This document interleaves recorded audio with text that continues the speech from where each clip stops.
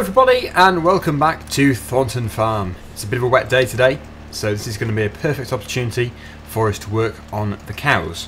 Whoa, the carriages on that train are going berserk. And here comes the diesel. Let's get a better view for this. You've probably seen them before, but you can never beat standing on a bridge while a train goes underneath.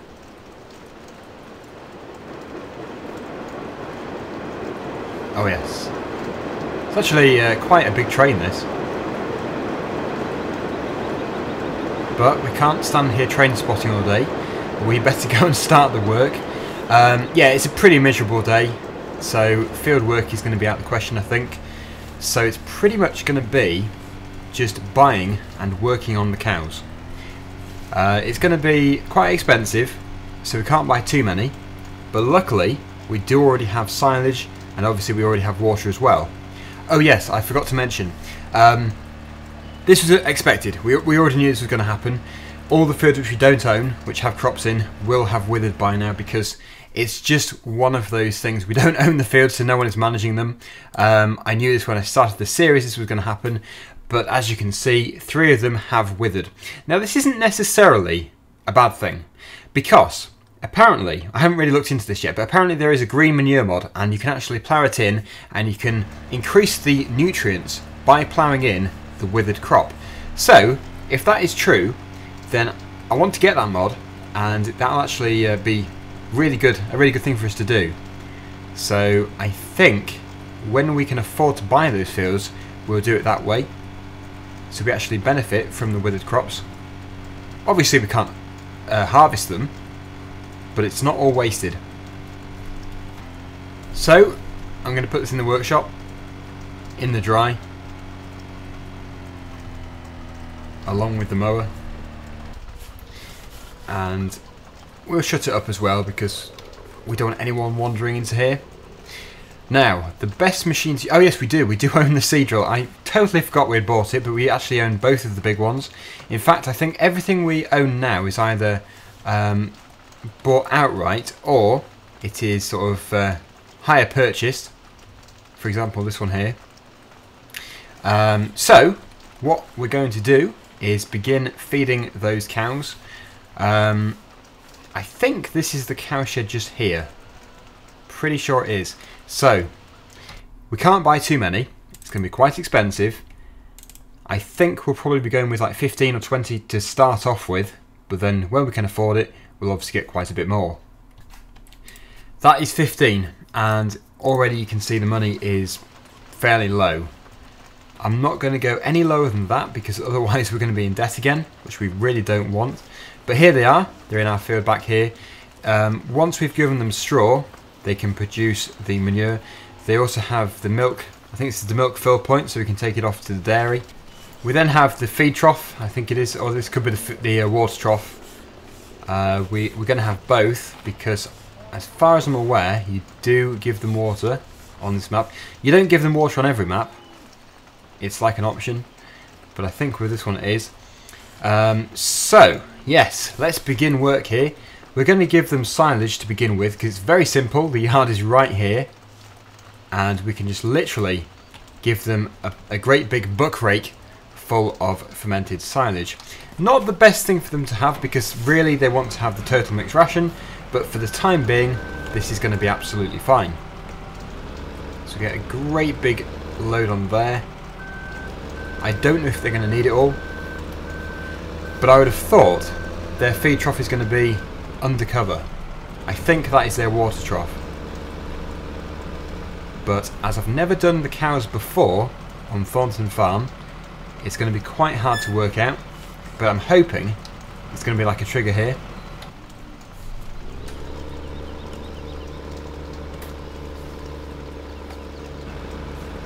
It might not appear with the trigger unless we've got it in a trailer, but all I can do is just test it very slowly.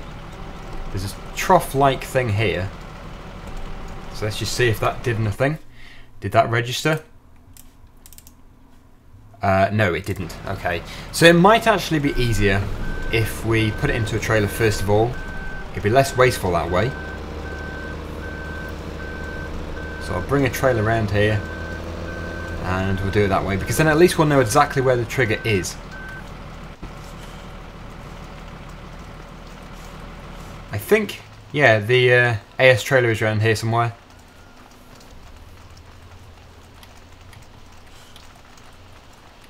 We'll use the John Deere today. And we better not block in those straw bales, because we're going to need those for bedding. Strange, I've taken a mud guard off. I might have just done that actually. Let's try and put that back on again. There we go. It seems to be the same button to open the door and to remove the mud guard. So if you're in the wrong area, you can do the wrong action.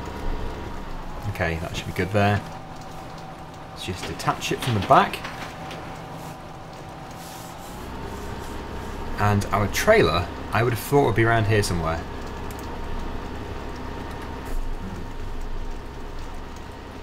Where did... oh yes, it is around here. We could actually use one of those ones, because that is a lot smaller. We're not going to need too much. Ah yes, hang on 1 second. Apparently there is a much better way into the field just here. Not half as bumpy. It's better than going up that sheer cliff. We'll just take the one. There we go. Yeah, I'm pretty sure this is compatible with the silage. I think actually it's compatible with everything. They're just really good universal trailers. I have actually put the pressure washer in the way. That was a really daft thing to do. Anyway, let's get that fermented silage into the trailer and then into the mouths of the cows.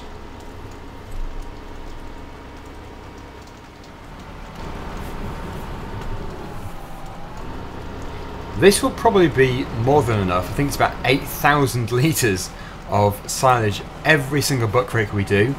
So it's going to be just the one, I think. Otherwise they're going to be overfed. Nowhere to keep it all. Is that working? Yeah, it is. Good. We don't want to waste anything. There's a big shadow from that plane. And we can put this back here again. We'll fold it up actually, because it tends to fill up slightly and it doesn't look too good. There we go. So, let's take them this silage, their first bit of feed.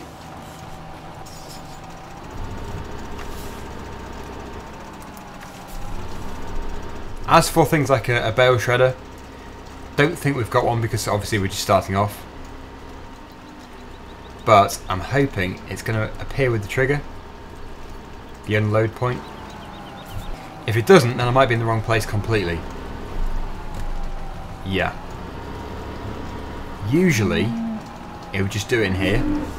So I'm going to have to keep looking for the right place. Right, I've just found this little area here. There are tyre tracks leading into here. And it does open. So this may well be the place to go. And I think I've seen the place for the bales as well. Out in the field. But I'm not too sure yet. Obviously the bedding would go inside, but I think possibly you can put a bale outside.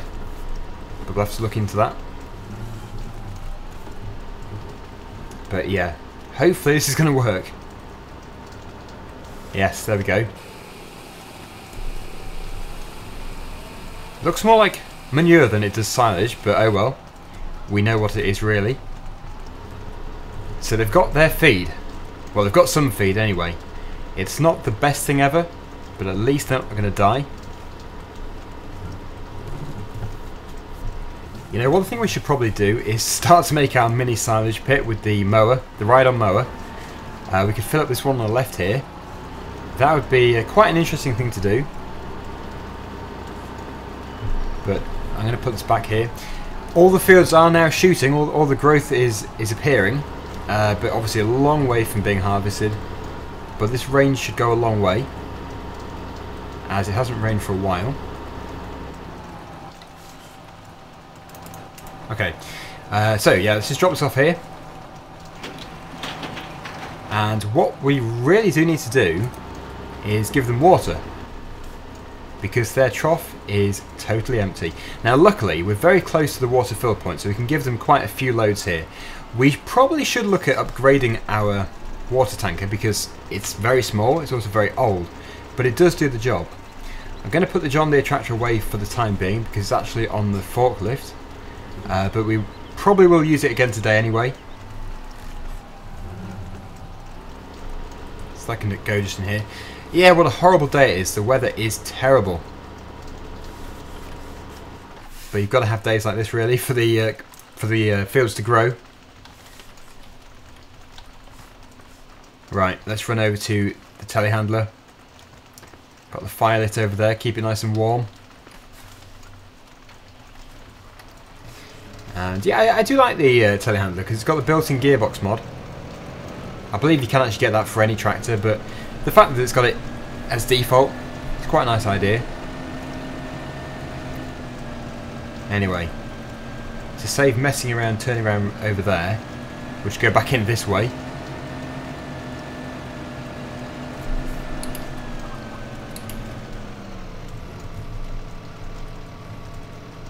Okay, let's fill it up, and this is going to cost money.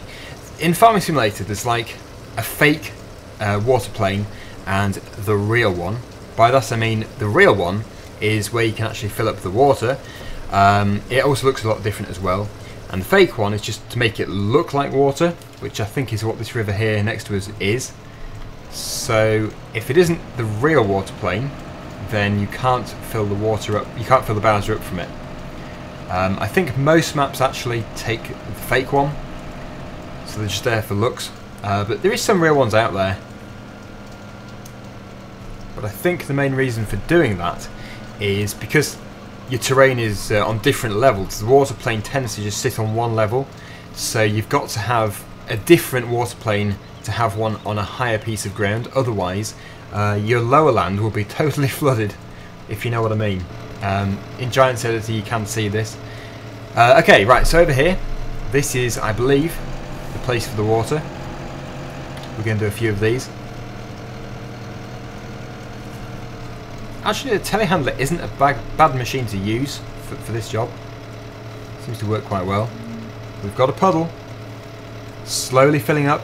These cows are going to require an awful lot of water, so it might be a bit tedious doing it with this thing. It is only 1,000 litres, I think. Cows, it's not a bath. Come on cows, out the water for drinking.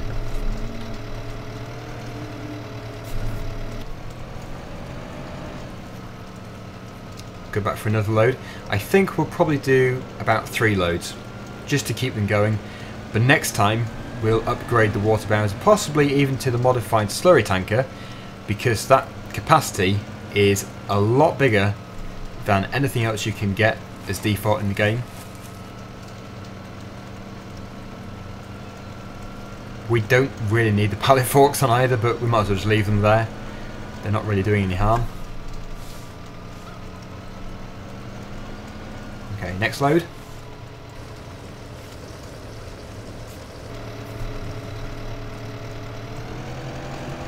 Right, spin around here.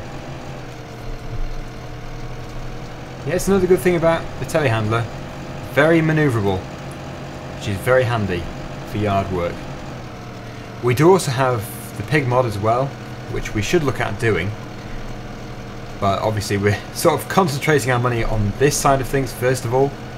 It's very expensive doing the animals to start off with.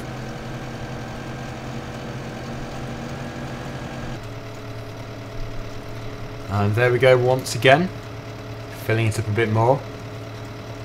I would imagine the capacity of this is probably 8,000 litres or something, so that would be 8 loads of this, but we're not going to do that. As long as they have something to be getting on with, they'll be fine. Okay, one more load. I have just seen something very bizarre. It was a flying egg. No, I'm not joking. It really was a flying egg. It wasn't moving, but it was flying. Let's go and find the flying egg. Can we spot it? Where is the flying egg? Here it is. Hello, flying egg. How strange. That must have been a magic chicken. Yep, it's definitely flying. There is no string attached to that. Better harvest it. There we go. We've picked up an egg. It's probably because there's so many actually, it's like overflowing. We should probably pick a few up before we go and drive on them and crush them all. That will do. Right, with the fun out of the way, let's get back to work. I'm going to put this final load of water in the trough. After that, all we need to concentrate on is the bedding, and that'll be the cows done for the time being.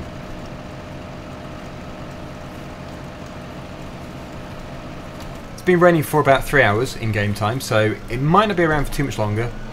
I'm hoping by this afternoon it should have cleared, so we'll be able to possibly get back on the land again.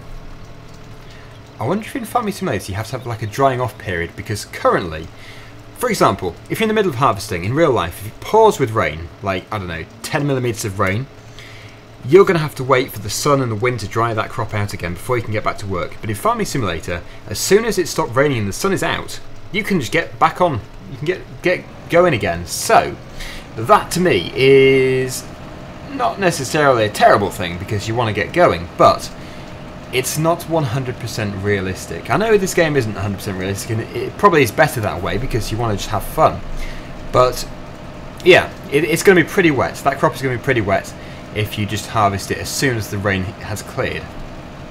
So I don't know, just something I thought of, but I do tend to think of things like that quite a bit. Put this back over here, and then if we can afford it, which I doubt, we'll try and get a bale shredder. But we might have to resort in getting a different mod which allows you to give them a whole bale. But for bedding, that wouldn't be very realistic. Okay, so what we need to do is buy the double bale spike. This is a mod, and I need to take this over to the store to pick it up. Just drop that off there. And I have just downloaded the feed bale mod, and this allows you to give them an instant bale.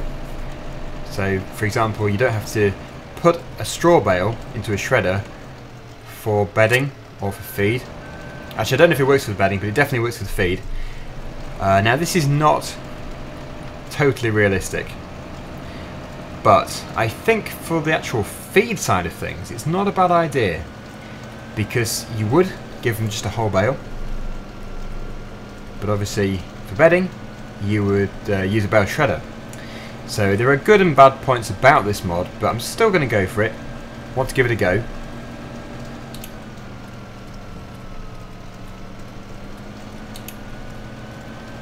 Already fruit again on these orchard trees.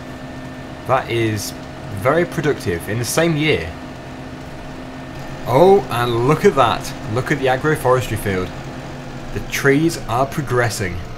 I think that is the medium growth stage. I think there's probably 3. So they're actually doing really well. We'll obviously leave them a bit more before we harvest them. The trees are growing faster than the crop. It's kind of weird, but yes, the idea is there.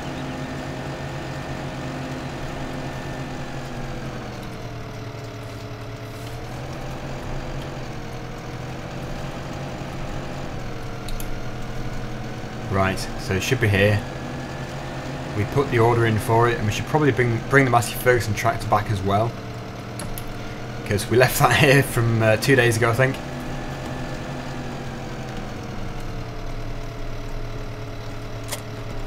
Right, so that's good.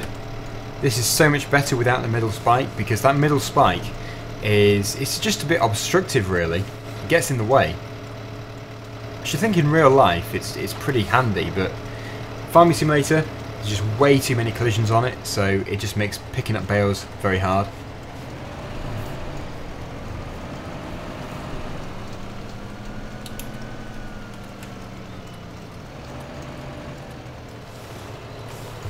See if we can go before those cars. No, it's going to go and crash straight into the car. I think the car is doing an emergency stop. Wind Farms is not really renowned for the best of driving. And this up here is our sunflower field on the left hand side. That'll be one really nice field of yellow sunflowers in the next few weeks, hopefully. So it's going to look a lot prettier. It's already quite a pretty map, but I think with the field of sunflowers it's going to look even better.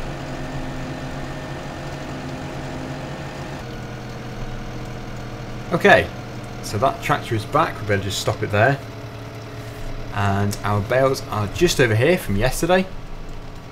I think we probably will use the conventional ones first of all. In Farming Simulator 17 I believe you can actually pick them up by hand, which is going to be really, really handy. Because with these tiny bales it seems a bit over the top using a forklift. It is possible to pick them up, but it's not really that easy. Yeah, moving these by hand would be really good. Go for the bale below. There we go. We've probably got 3 there, or maybe even 4. We've lost 1, we've got 3. Okay, well that should do. We might lose 1 though. It's highly likely. Yeah, there it goes. We'll come back for that. But we have 2 bales on the spikes. They look ridiculous. But still, these are going to be hopefully for bedding. I don't know if it might not work at all because it is called the bale feed mod, but it would definitely go for well, if this is a feed trough out here it should fit in there, but I'm just sort of trialing things. Things might not go too well. They don't usually go to plan, but there's something about this, I don't know what it is. It's a bale sell point. Handy, but not handy today. That's quite a neat idea actually. Oh, I love that. That muck spreader there, it looks so good. If only you could get that as a working mod where you could actually use it in a field, because that looks really decent. I've suddenly got this obsession with old machinery. Okay, this time I'm going to put them where I put the feed, and it might register as feed or it might register as bedding. We're just going to have to find out. Right, so it doesn't do anything at all. Okay, so I think we've established a few things here. You've got to do things the right way. So as soon as we can afford to get a bale shredder, we'll obviously get one and we'll do this job properly. But until then, it means we'll just get liquid manure instead of the manure. So it's not all bad, but the cows won't really appreciate no bedding. I think there is a tiny bit in there, so it's not the end of the world. But yes, I think we'll just stick with the traditional way of doing it. It seems to be the most realistic as well. So if I put this back in here, then they can stay there until we need them properly. And that is it for today. So things have gone okay. Just trialing a few things as usual. That's when things go wrong though. But yeah, I think actually we've progressed quite well. We've got the cows, so they're now producing the milk, and they've been fed, so it's not too bad. They've also got water. So if we go on here, we should be able to see that they are doing okay. Productivity is still 0% because we've only just started the game again. But yeah, they're already producing milk as well. So that is it for today. Thank you for watching, and until next time, see you again soon. Bye for now.